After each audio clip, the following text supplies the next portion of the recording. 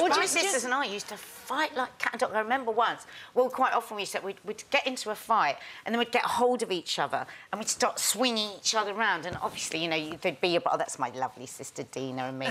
and you know, you'd as you would, you'd get hold of the bra. And I remember once we were having this massive fight, swinging each other around, and my bra snapped off and my breast came out, and it was literally going back to what, but it didn't stop us.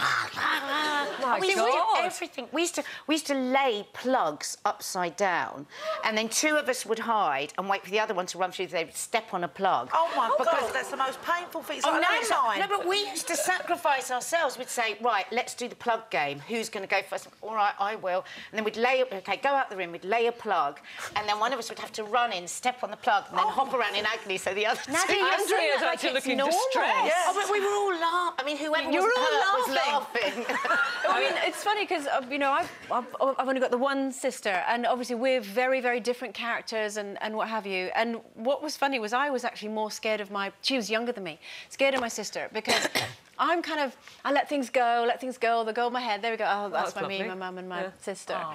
And Linda, she had more of a temper on her than I did. And I remember one time it was, you know, that rainy thing, summer holidays, been stuck indoors for a wee while, and she was getting on my nerves. And I'd opened the cupboard door and she was behind it, and I did that thing where I just pushed it so that it banged off her head.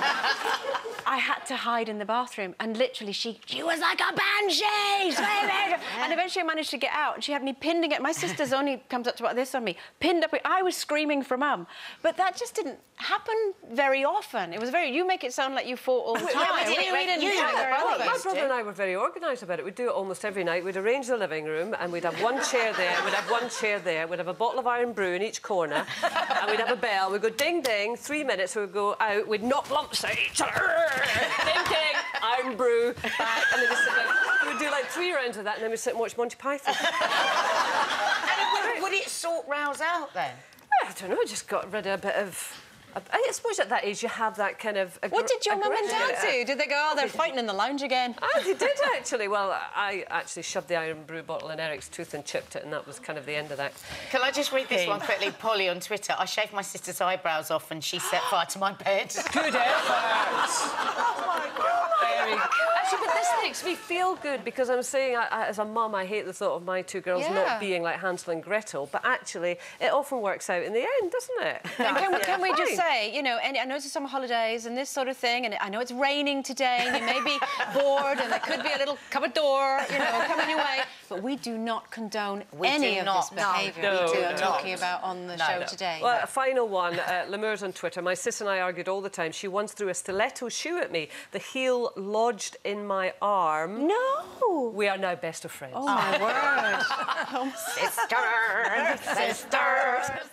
For more Loose Women action, click here.